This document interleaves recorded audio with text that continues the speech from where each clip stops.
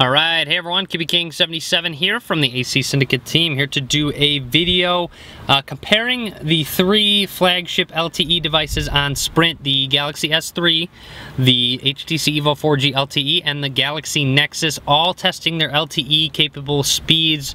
It'll give you a preview of actually Sprint LTE, along with basically compare the three phones. Obviously this isn't going to be a very scientific test. I'm going to run 5 speed tests on each device and then average it out, and we will see whatever phone basically gets the best speeds. I'm going to put them in the same spot and then we will test it out. So of course on my Galaxy S3 I'm connected to 4G. You'll see that up at the top in the notification bar. I'm on 4G. I'm actually pretty close to a tower at the moment, so let's go ahead and do it. So I'm going to go into the speed test tab. Actually my sister is, so thanks to her for helping out.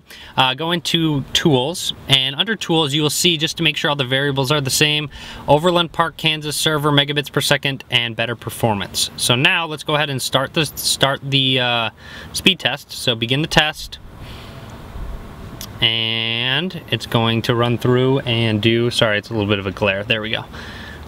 Wow, very awesome.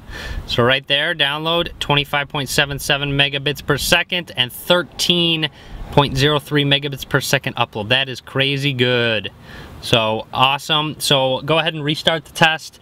I'm actually going to do it 5 times, as I said, and then hopefully it'll be consistent, and I will average the results of the 5, and then I'm going to go ahead and be back. So you'll see 24.58, 13.95, very consistent and very awesome. So I'll be back after I run this 3 more times. Alright, so we decided to do it 4 times, not 5, and out of these 4 times, you will see up at the top, very consistent actually. So you'll see download speeds all stayed very consistent, same with upload and ping. So that's very good to see consistent speeds like that. Again, speeds can be based on the amount of users on the tower. Again, I mean, I doubt many people are on this at the moment. That's why speeds are so good. So I would expect them to be worse in the future, just due to the amount of people that are going to be on it.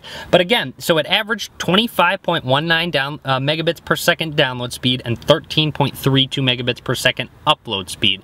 So very, very promising, and it looks great. Sprint LTE is so fast and runs amazing. I'm actually going to be doing a video doing some real world testing, doing things like upload a YouTube video on my PC and all that good stuff. So anyways, let's go ahead and jump into the EVO LTE now. Alright, and we are now ready to test on the HTC EVO 4G LTE. So we'll go into that speed test application. Go ahead and double check tools, because we want to make sure all the variables are the same. Again, Overland Park, Kansas, megabits per second, better performance, and we are ready to go. So let's go ahead and hit start test. So begin the test and we will see what it looks like. Again, on the Galaxy S3 it looked great, speeds were awesome, and looking pretty similar to this actually. 23.52 megabits per second download, 12.93 upload, and awesome. So again, I'm going to run it 4 times, and I will be back once it's done, and we will basically average it out and compare them. So again, it looks like it's getting better, so we'll see.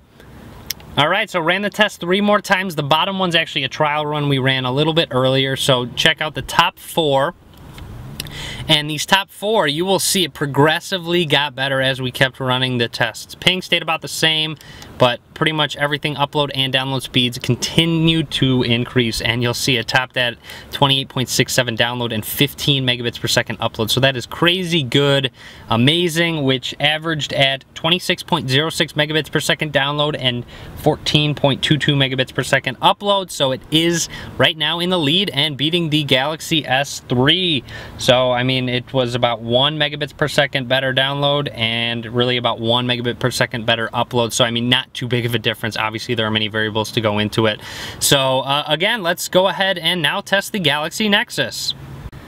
Alright, and we are on to the last device, the Galaxy Nexus from Sprint, and we are going to test LTE, Sprint LTE on it. Again, of course, connected up at the top. Got that nice 4G icon right there, and we're going to go ahead and go into it. So hop into the speed test application, and we will go to tools down there at the bottom. And again, double check Overland Park, Kansas, megabits per second, better performance. We are good to go. Make sure all the variables are the same, and we can begin the test.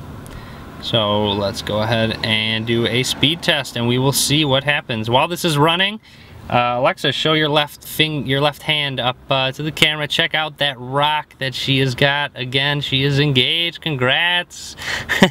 Alright, sorry. So, test is done. Looks like it's worse than the other two devices. 20 megabits per second, 10 megabits per second upload. So again, I'll run the test 3 more times. The ping looked pretty good though, so we will run this test and see what the results look like. Looks like they're getting better. Maybe it'll do what the EVO 4G LTE did and just considerably get better. So twice more and I will be back. Alright, so went ahead and finished up the speed test on the Galaxy Nexus, and I mean, not as good as the other devices, but really still very good. You'll see it actually averaged 22.05 megabits per second download speeds and 10.20 megabits per second upload.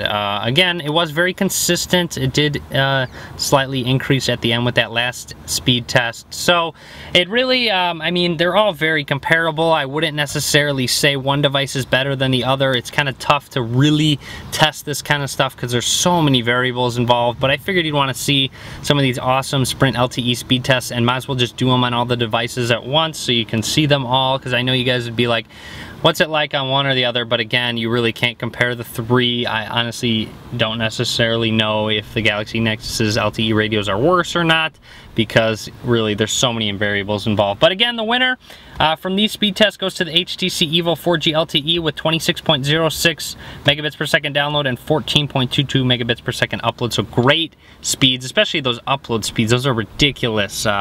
Much better than my home one, so I definitely want to upload some YouTube videos via this this internet. So amazing speeds there with Sprint LTE. I love testing this stuff out. Let me know what you think. Be sure to leave a comment. Be sure to subscribe as well. Follow me on Facebook, Twitter, and Google+. All links will be in the description of the video below. And as always, thanks for watching. Be sure to give this video a thumbs up.